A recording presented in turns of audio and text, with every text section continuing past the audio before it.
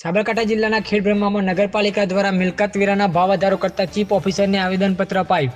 વિશ્વમાં કોરોના વાયરસની કહેરમાં સરકાર દ્વારા લોકડાઉન જાહેર કરવામાં આવ્યું છે અને સરકાર દ્વારા લોકોને વિવિધ પ્રકારની સહાય આપવામાં આવી રહી છે, ત્યારે ખેડબ્રહ્મા નગરપાલિકામાં ઉલટી ગંગા વહી રહી હોય એવું જોવા મળી રહ્યું છે।